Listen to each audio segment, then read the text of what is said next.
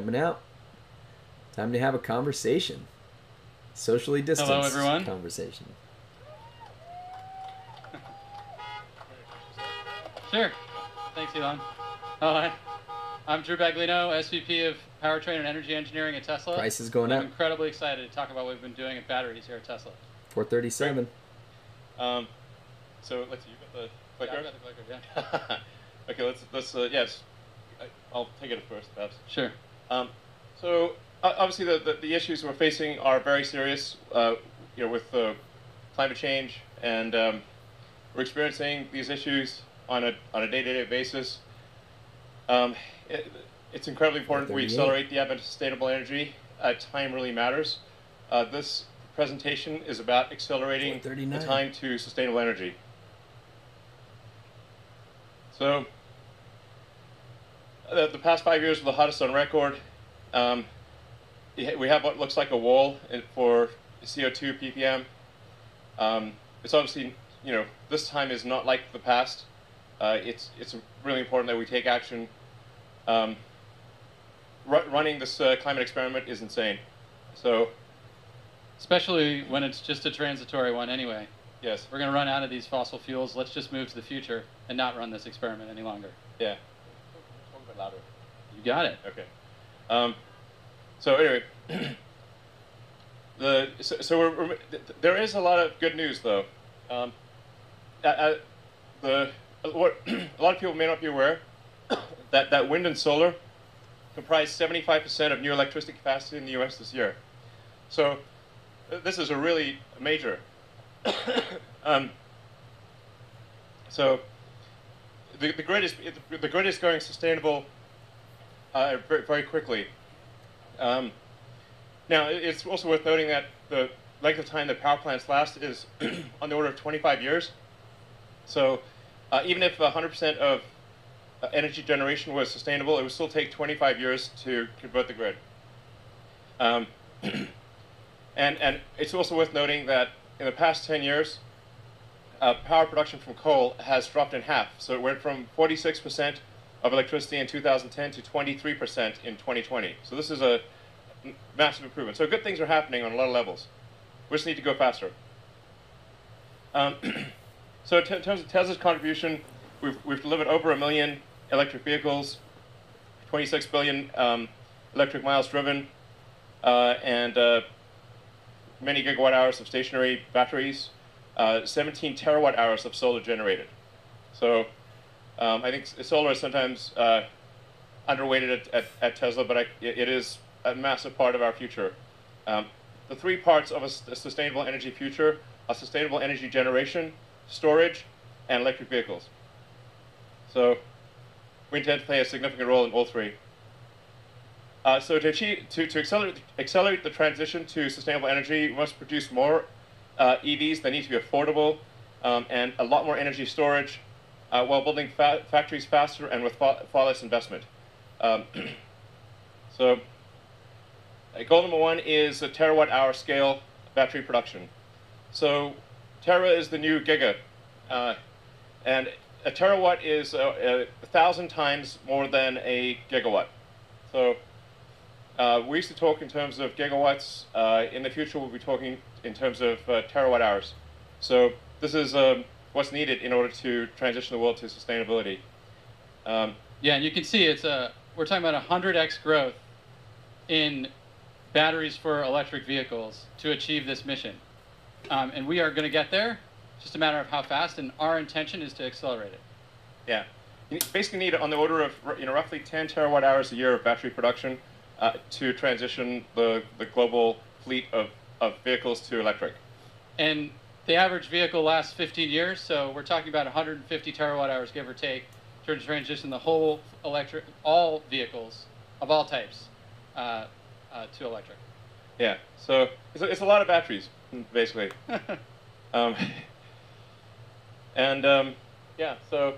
And then on the grid side, we have a similar mountain to climb, 1,600 times growth from today's grid batteries to go 100% renewable on the grid and to take all of the existing heating fossil fuel uses in homes and businesses 100% electric. Yeah, and this number, I think, might grow even more, as the world economy matures and as countries with high populations industrialize, we could see this number be even more. But let's say it's like roughly 20 to 25 terawatt hours per year, sustained for 15 to 25 years to transition the world to renewable. This is a lot. Yeah. So today's batteries cannot scale fast enough. They're just too small. For Giga Nevada, 150 gigawatt hours per year is like what we probably expect to make out of there. But this is really pretty small in the grand scheme of things. That's only 0.15 terawatt hours. And they cost too much. So we would need 135 fully built out Nevada gigafactories to achieve 20 terawatt hours a year. It's not scalable enough of a solution. We need a dramatic rethink of the cell manufacturing system to scale as fast as we can and should. yeah, and I think we should view this as more than just a question of money. Money is sort of like an ethereal thing, but it's really the amount of effort. You have a certain amount of effort, in terms of people and machines, and depending on how efficient that effort is, for a given amount of effort, you want the most amount of batteries. So it's not just a question of like, well, if we had $2 trillion, tomorrow you could make this. It's not that easy. You actually need to organize a massive number of people, build a lot of machines, build the machines that make the machines, and so it's incredibly important to have that effort yield the most number of batteries. So, and then goal two, obviously, we need to make more affordable cars. I think one of the things that troubles me the most is that we don't yet have a truly affordable car, and that is something that we will make in the future. But in order to do that, we've got to get the cost of batteries down. We've got to make, and we've got to be better at manufacturing, and we need to do something about this curve. The curve of the cost per kilowatt hour of batteries is not improving fast enough. So we've given this a lot of thought over many years to say, okay, how can we radically improve the cost per kilowatt hour curve? It's been somewhat flattening out, actually, in recent years. So I mean, early growth was promising, but you can see we're kind of plateauing. So that's what's motivating us to rethink how cells are produced and designed. Yeah, exactly. Yeah, and EV market share is growing, but EVs, aren't still inaccessible to all. And you can see, as Drew was saying, it's like starting to flatten out a little bit because the rate of improvement of the affordability of cars is just not fast enough. So that's why we got Battery Day. Yeah, to make the best cars in the world, we designed vehicles and factories from the ground up. Next. Yeah. And now we do this for batteries as well. Yeah. It's weird, the slides don't show up quite right. What shows up on the screen is not quite what shows up there. Oh, okay. It's different. Yeah, I think it's because that's... Yeah. No, that one's current, supposed to be current. Anyway. So let's get started. We have a plan to halve the cost per kilowatt hour. Here's the plan. How?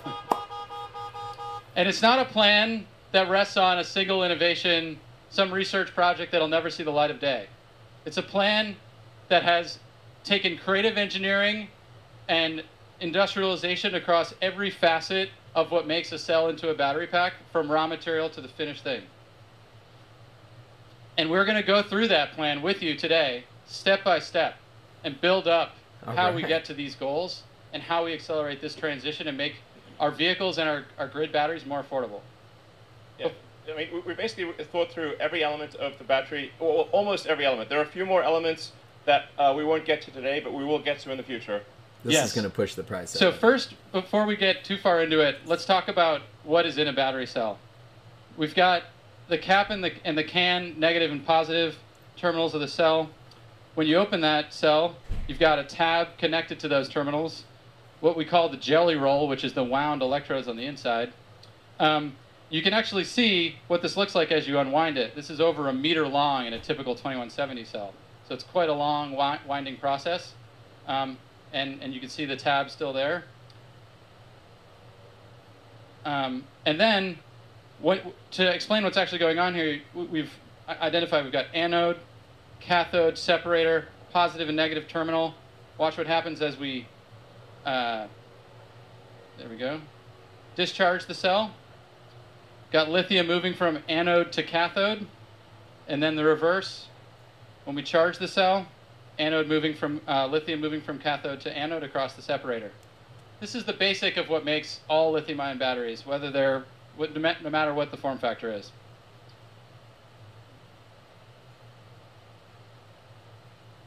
And when we look at what's happened to date, at least in our products, we've moved from the 18650 form factor to the 2170 form factor through great collaboration with our partners, Panasonic, new partners like LG and CATL, and probably others in the future. Yeah. Actually, so a slight note on why is the one called the 18650, although not on the slide, versus the 2170, is that the first two digits refer to the diameter, and the second two digits refer to the length. So that helps explain why are these weird, what's up with these weird numbers. But like nobody could explain to me why there was an extra zero. So I said like, okay, well we're deleting the zero that nobody can explain in future form factors. So that's why it's technically it's like the 18650 bizarrely, but going forward it's the 2170 because we just got rid of the extra zero because it's pointless. And this was a evolutionary step, going from 1865 to 2170. Bringing 50% more energy into the cell. Think of all that typing but that'll when we look save. to the ideal cell design, if we were to do it ourselves, we need to go beyond just what we're looking at us in front of us, and study the full spectrum of options. So as you can see, we kind of swept the key figures of merit, how much we can reduce the cost, and how much vehicle range increases as we change the outer diameter of the cell. We found a sweet spot somewhere around 46 millimeters. But it's not just about a bigger form factor. Like anybody could make a bigger form factor. Any fool could make a bigger form factor. We not any fool. Yeah, exactly. There are problems as you make cells larger. In fact, supercharging and thermals in general become really challenging as you make bigger cells. And this was the challenge that our team set our sights on to overcome. And we did. We came up with this tabless architecture that maybe you've heard about that basically removes the thermal problem from the equation and allows us to go to the absolute lowest cost form factor. That's huge. And the simplest manufacturing process. And this is what we mean when we talk about tabless. Wow. It's kind of a beautiful thing.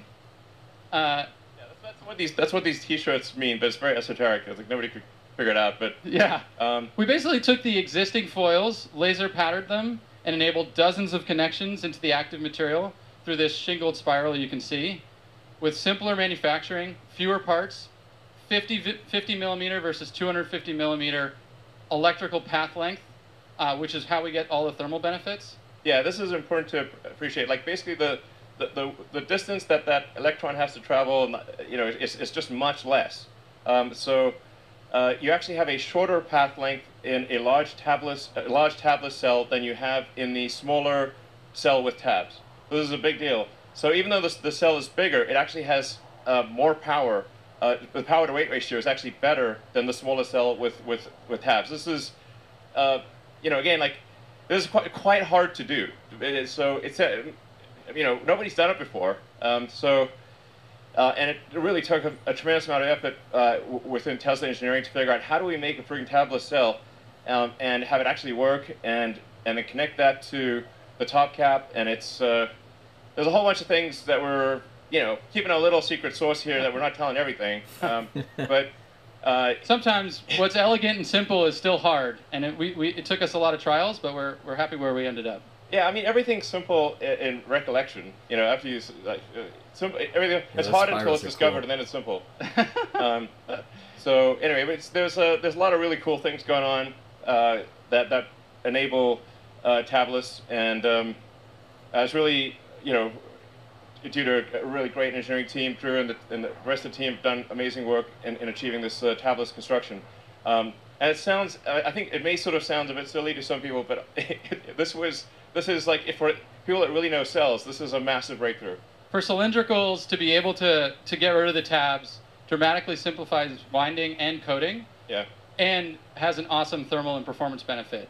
Yeah, that's just to elaborate on that a bit. It's like when the cell is going through the system, it has to keep stopping where all the tabs are. Yes. So you can't do continuous motion production if you have tabs. You have to keep stopping, and then there's a rate at which you can start and stop and accelerate again. It's 46 by 80. And it really slows down the rate of production. And then sometimes you get the tabs wrong, and you also lose a little bit of active area. It's really a huge pain in the ass to have tabs from a production standpoint. Yes.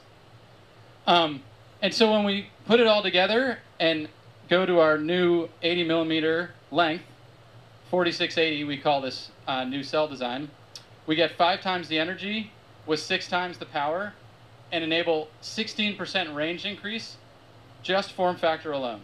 That's yeah, huge. so That's huge. Yeah, it's pretty great. Thanks, Charles. I just to clarify that when we see these plus 16% or whatever the percentage range increases, these are the amounts due just to that particular innovation. Yes. So we'll list a whole bunch of innovations, and then when you add them up, you get a total improvement in energy density and cost. Nice. But these numbers are what refer to just this thing. Yeah, and I want to stress, this is not just a concept or a rendering. We are starting to ramp up manufacturing of these cells at our pilot 10 gigawatt hour production facility just around the corner. Yeah. That must be Roadrunner. Roadrunner. Yeah. Here we go. This is cool. It's a video of some of what's going on in the plant. This is cool. Now, I mean, to be clear, it will take about a year to reach the 10 gigawatt hour capacity. So this is important to appreciate. Like when you build a factory, there's a certain capacity that you design to, and then it takes some period of time to actually achieve that capacity.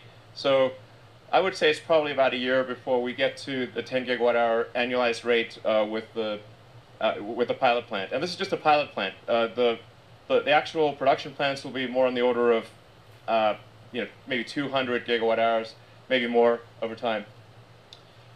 And thank you. But let's stack up everything we just saw at the cell level. So just the cell form factor change enables a 14% dollar per kilowatt hour reduction, just that cell form factor change. And now that you've been teased on this awesome. factory, we're going to go on and walk step by step through that factory and discuss a series of innovations there. When thinking about the ideal cell factory, we have inspirations behind us in the paper and bottling industry, where from humble beginnings, over a century of innovation has enabled mass scale, continuous motion, unbelievably low manufacturing cost. And when we think about the lithium-ion industry, which is really only in its 3rd decade of high-volume production, it has so far to go to achieve similar scale and simplicity. And that was the inspiration that we set out to the team as we thought about how to marry cell design and manufacturing in the best possible factory. And let's talk a little bit about what's in a cell factory. First, there's an electrode process where the active materials are coated into films onto foils. Then those coated foils are wound in the winding process we just talked about, where if you do have tabs, you have to start and stop a lot. Then the jelly roll is assembled into the can, sealed, filled with electrolyte, and then sent to formation, where the cell is charged for the first time, and where the sort of the electrochemistry is set and the quality of the cell is verified. And we set out at every step of this process to try to take that inspiration we just showed and think about how we make those processes fundamentally better and more scalable. And one of the most important processes is where it all begins, the wet process of the electrode coating. And just to give you all a sense of scale, I'm going to walk through what's in that wet process. You've got mixing, where the powders are mixed with either a water or a solvents for the cathode. That mix then goes into a large coat and dry oven, where the slurry is coated Can't onto the buy foil. anymore. You know, huge ovens, tens of meters long, dried, and that solvent then has to be recovered. You can see the solvent recovery system. And then finally, the coated foil is compressed to the I final was trying density. to buy and I couldn't. 'cause it And passed when you're 3 looking o'clock. at this, you're like, wow, that's a lot of equipment for one step, especially when you consider that little speck next to the coating oven is a person. This is serious iron involved in making batteries. Wouldn't it be great if we could skip that solvent step, which is one of those dig a ditch and then fill it kind of things where you put the solvent in and then take it out and recycle it, and just go straight to dry mix to coat? And that's what the dry process really is about. And in the most basic form, you can see it here on a bench top. Literally, powder into film. As simple as that. I mean, it's hard, actually, just to be clear. So, you know, if this was easy, everyone would do it. So it's not like dry coating electrode is actually easy. It's actually very hard to do what appears to be a simple thing. And it's worth noting, like, you know, we did acquire Maxwell as like a little over a year ago, I guess. And you know, it's certainly a good company and everything, but the dry coating they had was like is like sort of I would call proof of concept. Since the acquisition, we've actually revved the machine that does dry coating 4 times. So we're in revision 4 post acquisition of the machine, and there's still a lot of work to do. So I would not say this is like completely in the bag. There's still a lot of work to do, and you know, as you go from like benchtop to lab to pilot to volume production, there are actually major issues that you encounter at every level. It's not like, you know, you make something work on your bench and bingo, now you can make a bazillion of it. Absolutely. It's insanely difficult to scale up. Yeah, but if you do scale it up, yeah, what you saw before becomes this. Yeah. So you can see the motivation. A 10 times reduction in footprint, a 10 times reduction in energy, and a massive reduction in investment. But as Elon was saying, simple is hard. Yeah. Yeah, I mean, to be clear, I would like to not say that right now it's just totally working. It's close to working, but it's not, even now, at the pilot plant level, it is close to working. Well, it's fair to say it does work, but with not a high yield. Yeah, so we're still ironing out the kinks, but we've made tens of thousands of cells, thousands of kilometers of electrode. I mean, we are on the 4th generation of the equipment, so we've learned a lot along the way. Yeah. I mean, it is super demanding because every atom has its place if you want to deliver the energy density and the cycle life and the supercharging. Yeah. But we're confident that we will get there, but it will be a lot of work along the way. There's a clear path to success, but a ton of work between here and there. Yeah. So, but this is a really profound improvement. Again, for people that know battery manufacturing, this is gigantic. We'll probably be on machine revision 6 or 7 by the time we do large-scale production.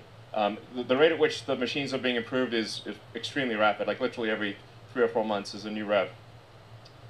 Yeah, and beyond the electrode, we continue to innovate on every other process step. So let's talk a little bit about assembly, which is next. The key to a high-performing assembly line is accomplishing processes while in motion, continuous motion, and thinking of the line as a highway, max velocity down the highway, no start and stop, no city driving. Exactly, no stoplights and traffic lights or anything. You want the highway. I want the highway. Yeah. And together with our internal design team that makes this equipment and designs this equipment, we coupled thinking about how to make the best cell with thinking about how to make the best equipment so that we could accomplish the fastest parts per minute rates on all of these tools. And through all of that development, we were able to get to the point where we can implement assembly lines, one line, 20 gigawatt hours, 7 times increase in output per line. And when you're thinking about scalability and pure effort, having one line be 7x the capability is just effort multiplying. That's huge. So, yeah, you can sort of think about like the sort of the fundamental physics of a factory or something. Like, I think it's actually quite a lot like the rocket equation, where you've got basically in the rocket equation, you've got your exhaust velocity and then the log of the start to end masses. So it's basically saying, how fast are things going and what percentage of the factory volume is doing useful work. And conveyance does not count as useful work. So only the value-added steps. Yeah, if you break the factory down into cubic meter sections, and say, or smaller, it could be like 1 liter sections, and say, is a majority of this volume doing useful work? You would be astounded at how bad most factories are. They're like maybe 2 or 3%, including our factory in Fremont. So I think it's possible to get to at least 10 times that volumetric efficiency. So more like 30% ish, maybe more. And be 10x better, which means the factory can be 10 times smaller. And then the other thing is how fast are things going through the factory. It's like speed and density. The faster you go, like if a factory that's moving at say twice the speed of another factory is equivalent to 2 factories basically. And the company that will be successful is the company that with 1 factory can accomplish what other companies take 2 or 3 or 4 factories to do.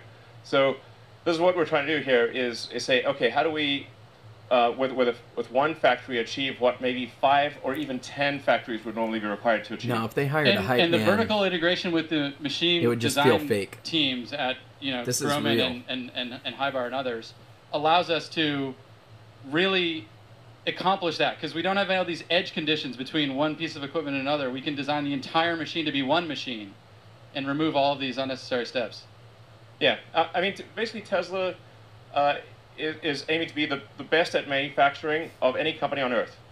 This is the thing that's actually most important in the long run. I think, just from a company standpoint and from basically achieving sustainability as fast as possible, but I think also for long-term competitiveness, eventually every car company will have long-range electric cars. Eventually every company will have autonomy.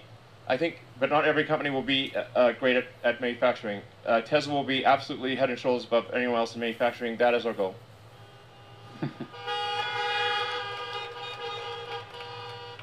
Manufacturing is hard, and hard problems are fun to solve. Okay, now let's talk about formation. In a typical cell factory, formation represents 25% of the investment.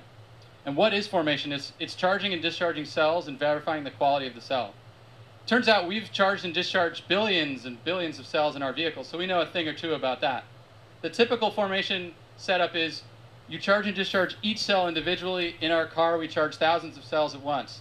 And we took our principal and our power electronics, leveraging Powerwall, vehicle battery management systems, and others, to dramatically improve the formation equipment cost effectiveness and density.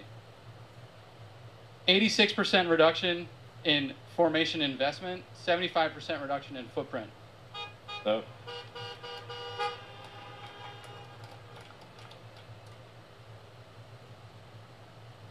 you want to take this one? sure. So essentially what this translates to, based on what we know today, is about a 75% reduction in the investment per kilowatt hour, or gigawatt hour. It's just basically 4 times better than the current state of the art to the best of our knowledge. Wow. I think there's probably room to improve even beyond that. Definitely. Definitely, yeah. We're able to, from a volume standpoint, actually get what, in a smaller form factor than Giga Nevada, we were able to get many times the cell output. So you can see, like, basically, we can get a terawatt hour in less space than it took to make a gigawatt hour, 150 gigawatt hours.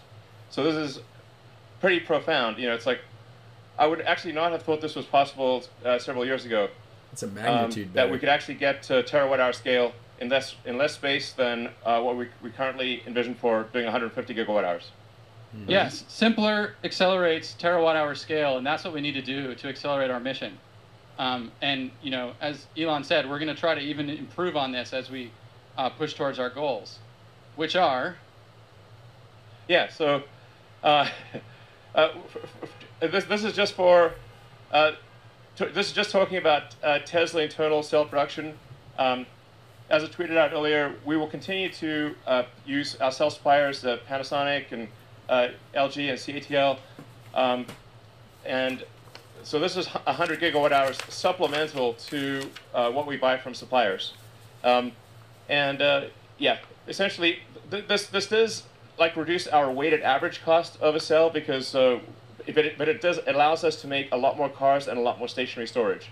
And then long term, we're expecting to make on the order of 3,000 gigawatt hours or 3 terawatt hours per year.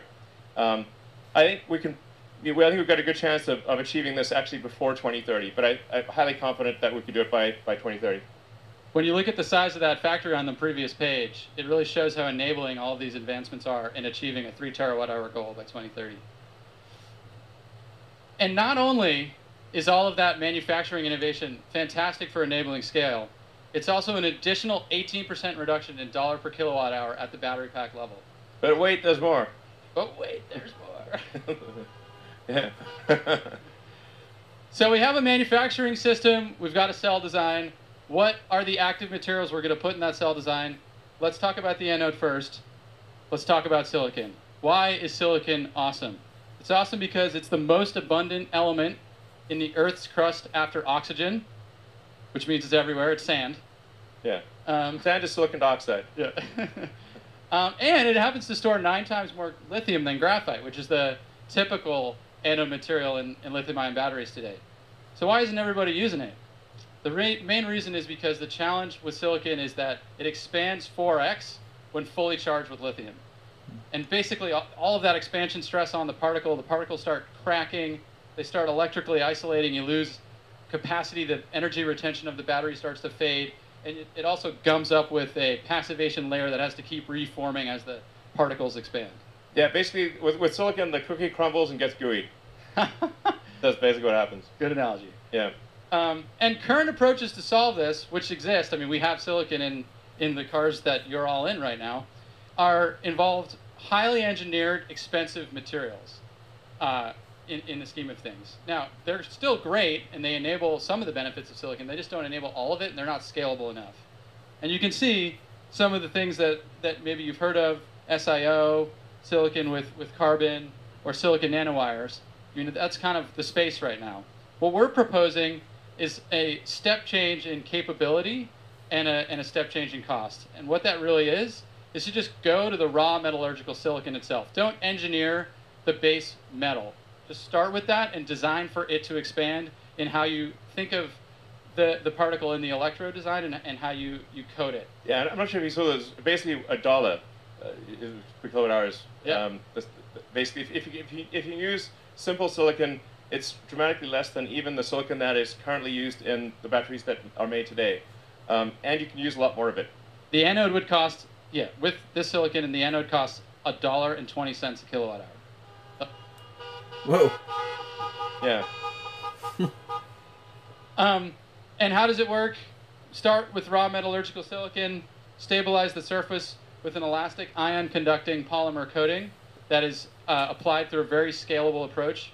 No like chemical vapor deposition, no highly engineered high capex solutions, and then integrated into the electrode through a robust network formed out of a highly elastic binder.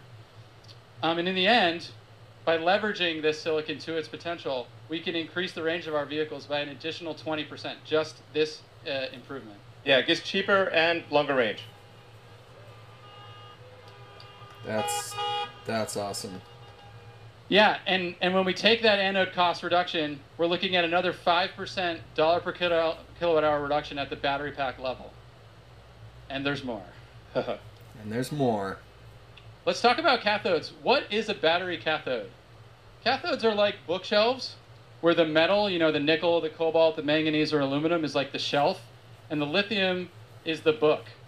And really, what sets apart these different metals is how many books of lithium they can fit on the shelves and how sturdy the shelves are. Cobalt is a... Yeah, sorry, I was going to say, it's tough to exactly figure out what the right analogy is to explain cathode and anode, but a bookshelf is probably a pretty good one, in the sense that you need a stable structure to contain the ions. So you want a structure that does not crumble or get gooey, or basically that holds its shape both the cathode and the anode, as you're moving these ions back and forth, it needs to retain its structure. If it doesn't retain its structure, then you lose cycle life, and your battery capacity drops very quickly. Absolutely. Yeah, I totally agree. And I think people are always talking about, like, oh, what's the cathode going to be? Is it NCA or whatever? You know, the thing to consider is just fundamentally what the nickel, the metals are capable of, and that's what we have on the chart here. Dollar per kilowatt hour cathode of just the metal, using just LME, you know, London Metal Exchange prices, versus the energy density of just the cathode. And you can see nickel is the cheapest and the highest energy density, and that's why increasing nickel is a goal of ours and really everybody's in the battery industry. But one of the reasons why cobalt is even used at all is because it is a very stable bookshelf. And the challenge with going to pure nickel is stabilizing that bookshelf with only nickel. And that's what we've been working on with our high nickel cathode development, which has 0 cobalt in it. Leveraging novel coatings and dopants, we can get a 15% reduction in cathode dollar per kilowatt hour. Yeah. Big deal. But it's not just about nickel. You want to? Yeah, sure. So in order to scale, we really need to make sure that we're not constrained by total nickel availability. I actually spoke with the CEOs of the biggest mining companies in the world and said, please make more nickel. It's very important. And so I think they are going to make more nickel. But there's also, I think we need to have a kind of a 3-tiered approach to batteries. So starting with iron, that's kind of like a medium range, and then nickel manganese as sort of a medium plus, intermediate, and then a high nickel for long range applications like Cybertruck and the semi. Because something like a semi truck, it's extremely important to have high energy density in order to get long range. So just to give sort of iron a bit more time, like although if you look at the watt-hours per kilogram at the cathode level of iron, it looks like nickel's twice as good. But when you've fully considered at the pack level, everything else taken into account, nickel is about maybe 50 or 60% better than iron. So iron is a little better than it would seem when you look at it at the pack level fully considered. It's not as good as nickel. Nickel is like 50 to 60% better, but it's actually pretty good. I'm not too worried about the sell-off. Good for stationary storage and for medium range applications where energy density is not paramount.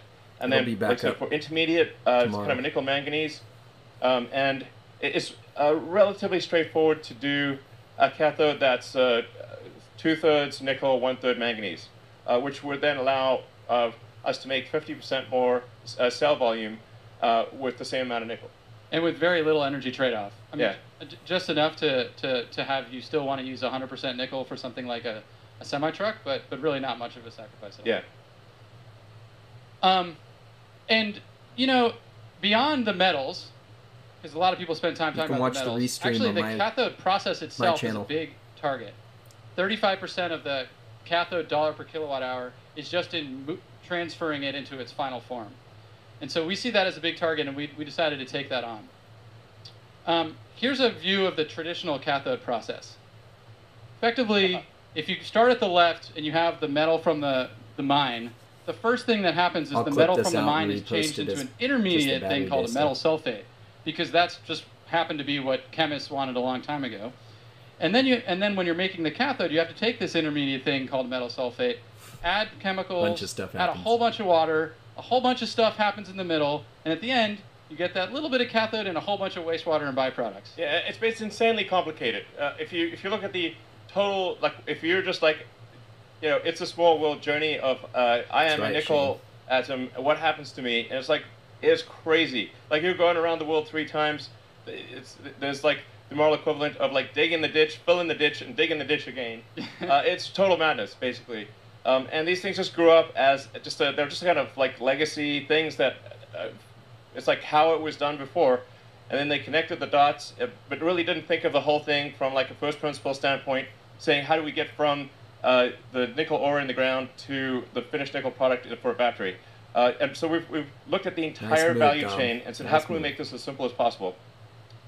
And that's what we're proposing here with our process. I think it'll As go you up can tomorrow see, a whole where it's at right lot now. less is going on here. We get rid of the intermediate, metal, water, final product cathode, recirculate the water, no wastewater at all.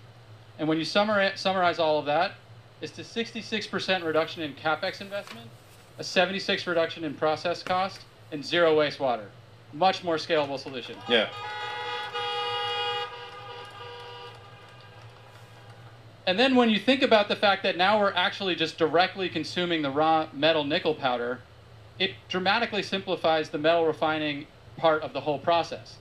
So we can eliminate billions in battery-grade nickel intermediate production. It's not needed at all. Yeah. And we can also use that same process we showed on the previous page to directly consume the metal powder coming out of recycled electric vehicle and grid storage batteries. So this process enables both simpler mining and simpler recycling. And now that we have this process, obviously we're going to go and start building our own cathode facility in North America and leveraging all of the North American resources that exist for nickel and lithium. And just doing that, just localizing our cathode supply chain and production, we can reduce miles traveled by all the materials that end up in the cathode by 80%, which is huge for cost. Yeah, I mean, to be clear, cathode production would be part of the Tesla cell production plant. So it would just be, basically, raw materials coming from the mine, and from raw materials in the mine, out comes a battery. And on that note, the way the lithium ends up in the cell is through the cathode, so then we should obviously on-site lithium conversion as well, which is what we will do using a new process that we're going to pioneer. That's a sulfate-free process again, skip the intermediate.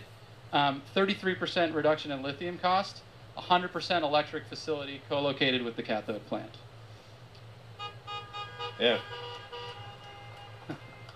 So it's important to note that there is a massive amount of lithium on Earth. Yeah.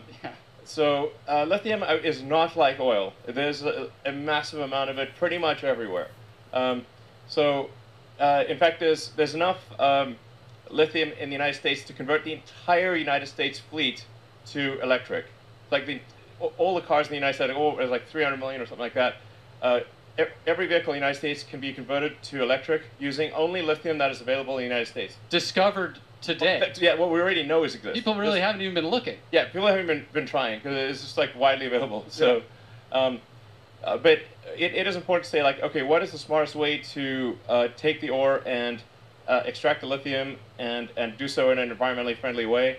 And we actually discovered again, looking at a sort of first principles physics standpoint, instead of just the way it's always been done, is we found that we can actually use table salt, sodium chloride, to basically extract the lithium from the ore.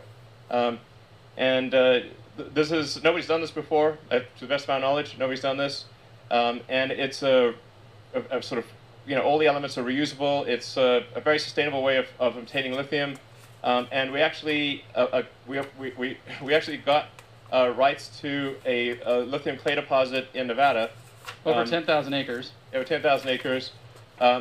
And then the nature of the mining is actually, I think, also very environmentally sensitive in that we sort of take a chunk of dirt out of the ground, or remove the lithium, and then put the chunk of dirt back where it was. So it will look pretty much the same as before, and it will not look like terrible, and yeah, Nice. It'll be nice. Nice. Yeah. So Simply mix clay with salt, put it in water, salt comes out with the lithium, done. yeah, it's pretty crazy. Yeah. So we're really excited about this, and there really is enough lithium in Nevada alone to electrify the entire U.S. fleet. Yeah, that's true. Actually, just what's in Nevada. That's basically so much damn lithium on Earth. It's crazy. It's one of the most common elements on the planet.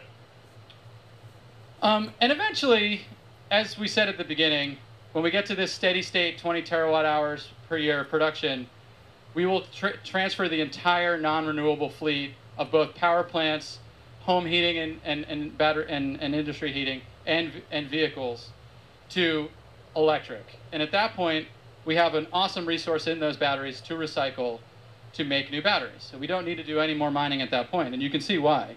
Yeah. The difference in the the value of the material coming back from the vehicle versus the ground, you'd always go to the vehicle. And we recycle 100% of our vehicle batteries today. And actually, we are starting our pilot full-scale recycling production at Gigafactory Reno next quarter to continue to develop this process as our recycling returns grow. Yeah, I mean, to date it's been done by third parties, but we think we can recycle the batteries more effectively, especially since you know, our batteries, we're making the same battery as the thing we're recycling. So whereas like third-party recyclers have to consider batteries of all kinds. Yeah, and just to think about what this actually means, the recycling resource is always 10 or greater years delayed because batteries last a really long time. But eventually, it is the way that all resources will be made available, and that's why we're investing in this recycling facility in Nevada. Yeah. Long-term, new batteries will come from old batteries once the fleet reaches steady state. Right. Okay, so we just talked about scaling cathode and recycling. There you go, Andy. That marked off your all last of the one. benefits that you just saw are added to this benefit of a 12% reduction in dollars per kilowatt hour at the battery pack level. Almost at our halve the cost goal, but there's one more section. Take it away, Elon. Great. So there's an architecture that we've been wanting to do at Tesla for a long time, and we finally figured it out. And I think it's the way that all electric cars in the future will ultimately be made. No more modules. It's the right way to do things. So it starts with having a single piece casting, or a single piece casting for the front body and the rear body. And in order to do this, we commissioned the largest casting machine that has ever been made, and it's currently working just over the road at our Fremont plant. We have it's pretty sweet. Currently making the entire rear section of the car as a single piece, high pressure die cast aluminum. And in order to do this, we actually had to develop our own alloy because we wanted a high strength casting alloy that did not require coatings or heat treatment. This is a big deal for castings, especially with a large casting. If you heat treat it afterwards, it tends to deform. It kind of like does this like potato chip thing. So it's very hard to keep a large casting to have its shape. So in order to achieve this, there was no alloy that existed that could do this. So we developed our own alloy, a special alloy of aluminum that has high strength without heat treat and is very castable. So that's a great achievement of our materials team. In fact, in general, we've got a lot of advanced materials coming for Tesla, that new alloys and materials that have never existed before. So so you're basically making the front and rear of the car as a single piece, and then that interfaces to what we call the structural battery, where the battery for the first time will have dual use. The battery will both have the use as an energy device and as structure. Wow. This is absolutely the way things are done. In the early days of aircraft, they would carry the fuel tanks as cargo. So the fuel tanks actually were quite difficult to carry. They were like basically worse than cargo. You had to kind of bolt them down. It was very difficult. And then somebody said, "Hey, what if we just make the wing tanks? What if we just make the fuel tank in wing shape?" So all modern airplanes, the fuel tank, your wing is just a fuel tank in wing shape. This is absolutely the way to do it. And then the fuel tank serves as dual structure, and it's no longer cargo. It's fundamental to the structure of the aircraft. This was a major breakthrough. We're doing the same for cars. So that's huge. That's why no this battery is really swapping. quite profound. That's why no battery swapping technology. Effectively, the non-cell portion of the battery has negative mass. So we save so much mass in the rest of the vehicle. We save more mass in the rest of the vehicle than the non-cell portion of the battery. Wow. So it's like, well, how do you really minimize the mass of a battery? Make it negative. Make the battery non-cell portion of the battery pack negative. Wow. So it also allows us to pack the cells more densely because we do not have intermediate structure in the battery pack. So instead of having these like supports and stabilizers and stringers and structural elements in the battery, we now have a lot more space in the battery because the pack itself is structural. And what we do is essentially, instead of having just a filler that is a flame retardant, which is currently what is in the 3NY battery packs, we have a filler that is a structural adhesive, as well as flame retardant. So it effectively glues the cells to the top and bottom sheet. And this allows you to do shear transfer between the upper and lower sheet. Just like if you have like a Formula One craft or like a racing boat, and you have carbon fiber face sheets and say aluminum honeycomb between them, this gives you incredible stiffness. And it's really the way that any super fast thing works is you create basically a honeycomb sandwich with two face sheets. This is actually even better than what aircraft do, because aircraft do not do this. They can't do this because fuel is liquid. So in our case, the batteries are solid. So we can actually use the steel shell case of the battery to transfer shear from the upper and lower face sheet, which makes for an incredibly stiff structure, even stiffer than a regular car. Yeah. In fact, if this was a convertible that had no upper structure, it would be stiffer than that convertible would be stiffer than a regular car. So this is it's just really really major. So it improves the mass efficiency of the battery, and then those castings are also quite important because you want to transfer load into the structural battery pack in a very smooth, continuous way, so you don't put arbitrary point loads into the battery. So you kind of have you want to sort of feather the load out from the front and rear into the structural battery. It also allows us to use to move the cells closer to the center of the car, because we don't have the in the top one we've got that sort of all the supports and stuff. So the volumetric efficiency of the structural pack is much better than a non-structural pack, and we can actually bring the cells closer to the center, and because they're closer to the center, it reduces the probability of a side impact potentially contacting the cells, because it has to go, any kind of side impact has to go further in order to reach the cells. It also proves what's called the polar moment of inertia, which is that if you think of like when there's a ice skater, arms out or arms in. Arms in, you rotate faster. So if you can bring things closer to the center, you reduce the polar moment of inertia, and that means the car maneuvers better. It just feels better. You don't know why, but it just feels more agile. So it's really cool. This is really major. Like I said, so 10% mass reduction in the body of the car, 14% range increase, 370 fewer parts. So, I mean, I really think that long term, any cars that do not take this architecture will not be competitive. And it's not just at the product level a better product, but in the factory, it's a massive simplification. You saw the part removal. It's casting machines. It's the structural battery pack. So we're looking at over 50% reduction in investment per gigawatt hour, 35% reduction in floor space, and we'll continue to improve that as we make the vehicle factory of the future. Yeah, so it's major improvements on all fronts, from the cell all the way to the vehicle. And in addition to the improvements we just said on enabling additional range and improving the structural performance of the vehicle, it is worth another 7% dollar per kilowatt hour reduction at the battery pack level, bringing our total reductions now to 56% dollars per kilowatt hour. Yeah.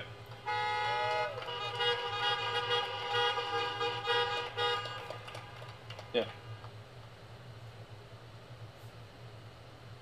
All right, so stacking it up, we're not just talking about cost or range. We've got to look at all the facets. So range increase, we're unlocking up to 54% increase in range for our vehicles and energy density for our energy products. 56% reduction in dollars per kilowatt hour at the battery pack level, and a 69% reduction in investment per gigawatt hour, which is the true enabler when we talk back about how do we achieve this scale problem here. Yeah. So I think it's pretty nice that investment per gigawatt hour reduction is 69%. I mean, who would have thought? Yeah, just happened to happen out that way. Yeah. How old are you, Elon? I mean, 0.420%, of course. Yeah. So what this enables us to do is achieve a new trajectory in the reduction of cell cost, and now to be clear, it will take us probably a year to 18 months to start realizing these advantages, and probably to fully realize the advantages, probably it's about 3 years or thereabouts. So, you know, it's not like if we could do this instantly, we would. But it's really, I think what this bodes for, it just really bodes well for the future, and means that the long-term scaling of Tesla and the sustainable energy products that we make will be massively increased. So, you know, what tends to happen as companies get bigger is things tend to slow down. Well, actually, they're going to speed up.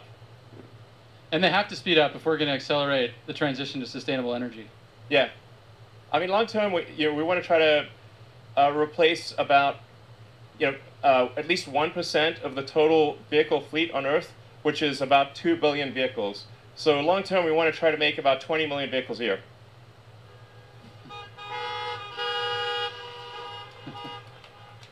But I think it's important to point out that when we talked about 3 terawatt hours by 2030, the problem is a 20 terawatt hour problem. So everybody needs to be accelerating their efforts to accomplish these objectives. Doesn't matter where you are in the value chain, there is a ton to do. You need to rethink from first principles how you do it so that you can scale to meet all of our objectives. Yep. And Elon? Sure. What does this mean? What does it mean for what does this mean for our future products? We're confident that long term we can design and manufacture a compelling $25,000 electric vehicle.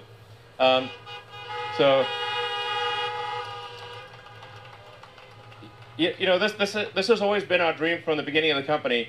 I even wrote a blog piece about it because our first car was an expensive sports car, and then it was like slightly less expensive sedan, and then finally sort of a, I don't know, mass market premium, but like the Model 3 and Model Y.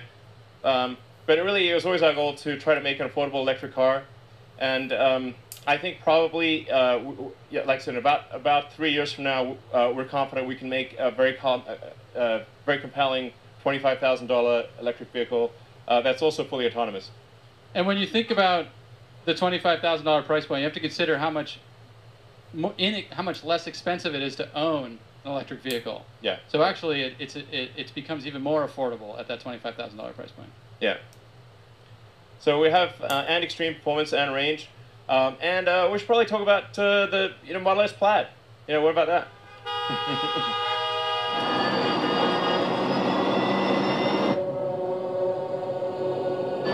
Less than 2 seconds. Less than 2 seconds? Wow.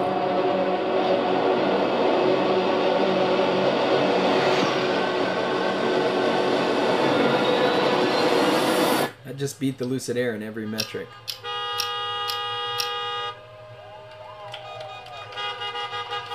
Yeah. I just beat the Lucid Air in every metric. So, anyway, we took the latest Plaid out to Laguna Seca on Sunday. It got a minute 30, and we think probably there's another 3 seconds or more to take off that time. Wow. We're confident the Model S Plaid will achieve the best track time of any production vehicle ever, of any kind, two-door or otherwise.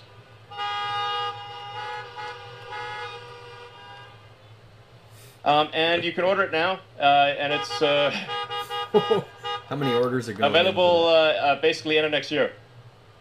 Wow. So, and now we'll move to Q&A.